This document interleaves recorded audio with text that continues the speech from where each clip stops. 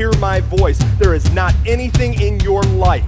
There is not anything in your life that God cannot fix and make new. Sometimes Christians do funny things without thought. You know, it has nothing to do with the Spirit, it just has to do with the vessel. And so, what I need to tell you tonight is that although you have felt forgotten, you are not forgotten. You've been hidden, and you're here on divine purpose. It says declare a thing, and it shall be established. But it doesn't say declare a good thing, and it shall be established. It says declare a thing. And so many times I think what we're desire to march with us, we want you there. Not only do we want you there, we need you. We need you. You fill a place that is void without your presence.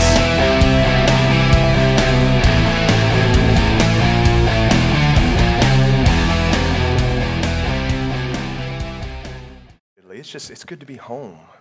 I've been traveling quite a bit over the course of the last year and speaking in some different churches. And how many of you know that not everybody does things the way we do them here? You never know how somebody's going to worship. You never know how the environment's going to be. I mean, and I don't have any problem. I'm going to say right up front, I love the charismatic movement. I love charismatic expression. I love everything that's associated with it. So please don't misinterpret what I'm about to say. Okay? But some of my experience has been that charismatic people are dangerous in their worship practices. And I have to lay down some ground rules, at least while I'm in the pulpit. And rule number one, so anybody who might be inclined this way, just understand that tonight it's off limits. No running with the shofar. They call it a shofar because if you fall while running with it, it will go shofar down your throat. Nothing disrupts the service like them having to pull paddles out in the back and zap the guy who has a shofar halfway down. You understand what I'm saying? So no running with the shofar.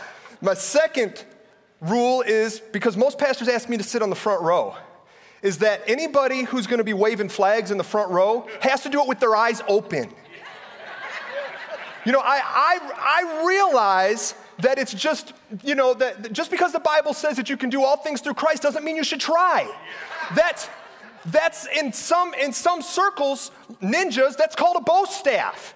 And it's a weapon, and it's very dangerous. I don't want to have to wear a full-face helmet on the front row to keep from getting zapped in the eye by your pole. Keep your worship javelin in your area.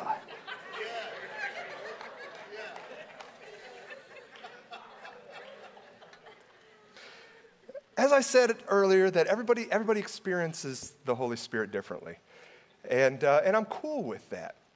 But the last thing that I usually ask people who are in my service with me is that if you're sitting directly behind me, please do not, when the minister, the worship leader says, let out a crazy praise, please do not scream like you just got stuck with a prison shank. That scares people.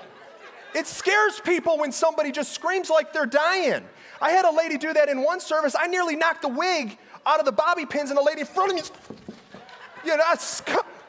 come on. So the point is, being here in my home church, I know what to expect, and it's just so good to be home. I love you guys. All right, on a serious note, when I look at the Bible, there's some things that I question sometimes. I go, wow, what in the world happened? And I'm going to share a few of those tonight. First of all, let's think about something. Jesus, his first sermon was called the Sermon on the Mount. Does anybody know why they called it the Sermon on the Mount? He had to climb a mountain to teach because he had so many people following him. Now, this is confusing to me because this was his first sermon. I've been preaching for 20 years. I've never had to climb a mountain to have anybody listen to me. And you guys will say, well, he was the Son of God. I would propose that nobody knew that. It was his first sermon. I would also propose that the people that were there at the base of the mountain that were listening to him on the Sermon of the Mount didn't have any idea he was the Son of God, because once they found that out, they tried to kill him. So we look at things from fast forward backward, but let's take it in context. Why are all these people following this guy? Jesus says, hey. She looks up, woman, where are your accusers? She says, there's none, Lord. I don't see any. He says, neither do I accuse you. Now here's the thing. In order for there to be conviction of a crime in Jewish culture, there had to be two witnesses or accusers. Now Jesus, he didn't take away what happened. He didn't contradict the Torah. What he did was he just simply took away the accusers. She couldn't be convicted. It was a mistrial at that point because her accusers were no longer there. My dad used to always tell me, son, one day you're going to meet somebody and he's basically going to clean your clock. What I didn't know is that guy that I was going to meet would be my mom. In the recent past, during her free time, she had been entering into the Matrix and taking kung fu lessons from Morpheus. And I couldn't block. I couldn't see where it was coming from. All I could do was scream. Ah! Well, I woke up when I was 17, and Mom said, my name is Yes, Ma'am. The belt held all your weapons, and so let's go ahead and trade our... Shoot. I didn't think this out very clearly.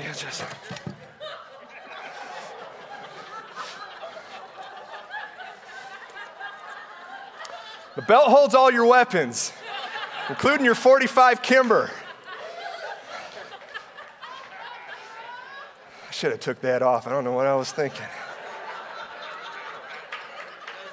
High and feeling frustrated one night about 18 months ago, I asked God, I said, God, don't you think I've been in this season a long time? And just as clear as day, I heard the Holy Spirit say, and it actually made me laugh. It's 3 o'clock in the morning. I can tell you right where I was standing. I was walking right in front of my utility room towards my bedroom, just kind of feeling a little frustrated. I said, God, don't you think I've been in this season a long time? And the Holy Spirit said, Aaron, you had a lot to unlearn. You had a lot to unlearn. And it hit me so funny that I laughed. I mean, it was the last thing I was expecting to hear. I was expecting something like, yes, son, but I'm with you. But no, the Holy Spirit says, you had a lot to unlearn. And I laughed and I said, okay, well, if that's what this is about, then let's get the unlearning done. Talking about clothes here, I went to the Buckle to go and buy some of them pretty pocket preacher pants, you know, that most preachers wear. And I'm going to tell you something. If you're over a size 36, they're just not made for you. A button fly turns into a padlock. It just ain't happening. When I came home, my wife said, what are you doing? Why are you wearing Daisy Dukes? I said, I'm trying to cut these things off. They won't come. Yeah. You just pictured me in Daisy Dukes. All right. Oh, where's this service going already? That did not happen first service. Oh, man. My God, my supply. You are as close as the air that I'm breathing, and I stop and I become aware of you. His heart is to progress you. Where the devil tried to steal, kill, and destroy, Jesus says, I come that you may have life and have it to the full. And I'll take those broken pieces, I'll take those strongholds, I'll take those situations that the devil's placed in your life that to try to disrupt your destiny. And not only will I take those things and mend them and make them better, but I'll actually use them as the catalyst for your future. I'll use those things that the devil intended to destroy your life with, and I'll use it to propel your ministry into its next level. I'll take years that the devil intended to destroy you, and I'll advance you years in your progress that you could have never experienced any other way. I'll use that circumstance to propel you. That's the God that we serve. So while we're trying to carry this burden on ourselves and we're trying to hide this load, he's saying, cast your cares on me because I care for you. Give it to me. I know what it feels like many of you, to look in a mirror and not like who I see looking back. I've looked in the mirror and saw the flaws. I've looked in the mirror and thought failure. We continue to call ourselves stupid, when we continue to call ourselves worthless, when we continue to see ourselves as less than what God sees us, we find ourselves walking that out because our perception determines our reception. Naturally, you are going to live defeated if that's your expectation. If you don't know you can win, if you don't realize you can win, if you don't understand that you can win, and your experience has always been failure, then naturally, that is going to be what you're going to struggle with feeling. If you are not living bound by a stronghold, it is only because you have learned how to defeat it. The same stinking stuff that trips me up every time. Stronghold! But you see, we have this mentality, we've bought into this lie, this deception, this stronghold that the devil has spoken into our lives, that we have to be something that we're not. When Jesus nailed himself, allowed himself to be nailed to a cross, when he spilled his blood, when he took lashes upon his back, when his side was pierced, he did it so that you didn't have to be bound by sin. You are not defined by your past anymore. You may define yourself, the devil may define you by it, but I'm telling you right now, according to God, you are not defined by your past. That's why you're not a sinner saved by grace. You were a sinner who's saved by grace. If you believe that you are subject to sin, you will never live in victory over it. As a man thinketh in his heart, so is he. He went to the cross so we didn't have to be bound by sin. That's why he went there. I'm no longer defined by that time in my life. I am the righteousness of God in Christ Jesus. Therefore, I speak in authority over the circumstances. I speak in authority over those problems. I speak in authority over those sinful thoughts and notions that the devil tries to bring against me. I don't have to sin. I don't have to be subject to this. I can choose to be, but I don't have to be. Jesus said it is finished, and that's what he meant. It's finished. The past is gone. I've provided freedom. Now, some of you have walked in bondage for so long that you don't understand what it means to be free. You don't understand how to reach that place of freedom. You don't understand how to get there, but I'm here to tell you it's yours for the taking.